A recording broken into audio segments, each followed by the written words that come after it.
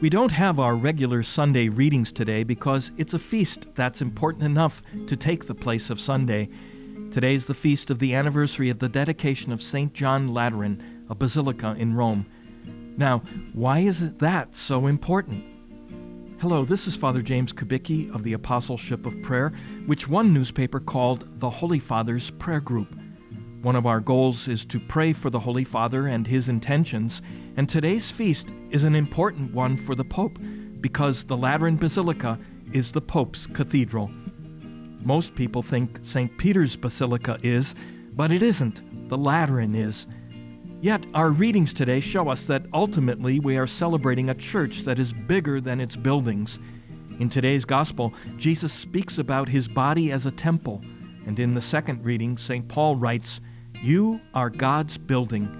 Do you not know that you are the temple of God, and that the Spirit of God dwells in you?" Now that's a good thing to remember, not just on anniversaries like this, but every day.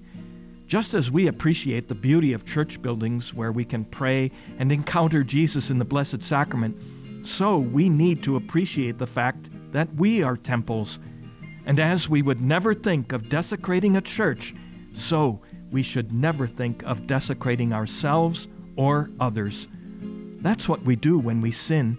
We take what is holy, ourselves and our bodies, and we treat them with disrespect.